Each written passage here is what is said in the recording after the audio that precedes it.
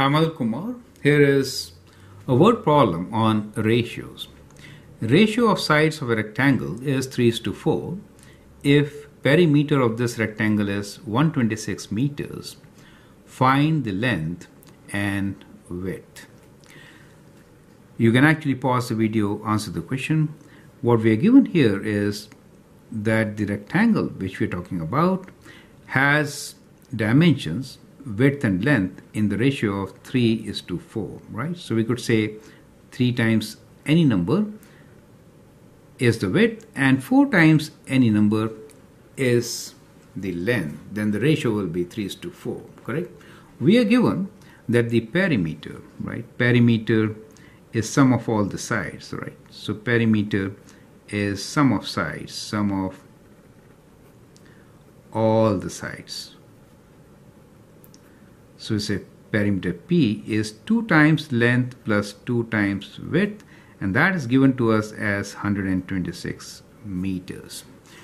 We have to find what should be the dimensions or what should be length and width of this rectangle. That's the question for you. I hope the question is very clear. You can now pause the video, answer the question, and then look into my suggestions. Now my approach is that we have already written perimeter. That means twice length and twice width is 126. Now if I divide each by 2, right, so only adding length and width once, in that case I get length plus width is equals to 12 divided by 2, which is 63, right? So that is the length plus width, 63. Now what we have here is the ratio of, ratio of length and width is 3:4, because length is normally more. Anyway, 3:4 is the ratio. At the end we'll change length to be a longer side. Now if the ratio is 3:4, you also see 3 plus 4 is how much? 3 plus 4 is 7. That is to say, let's try to understand this. If length plus width equals to 7, then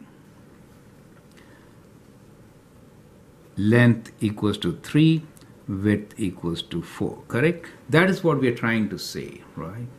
In our case, what do we have? We have length plus width as 63. Now how is 63 related with 7? This is what we have to find. So we have to find relation between 7 and 63. Clearly 7 times 9 is 63, right? So to get this, it is times 9. Do you get an idea?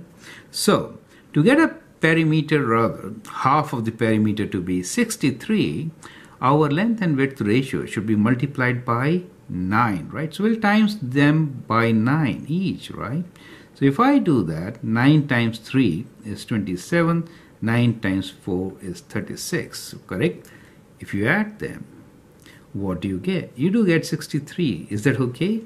So that is a way to solve this question. So solving this, what we found in our case, that length and width are 27 and 36. So we are saying 3x rather. So we are saying this is 27 and this side is 36. Now opposite sides are equal, so this is also 36 and this is 27. If we add them all, what do you get? 27 plus 36 plus 27 plus 36, you will definitely get 126 meters, right? So they help you. So this method helps you to find the answer without really defining a variable and going for it, right? So this is kind of logical steps to get to the answer. I hope these steps help you how we can find the dimensions of the rectangle using ratios. I'm Anil Kumar. You can share and subscribe my videos. Thank you and all the best.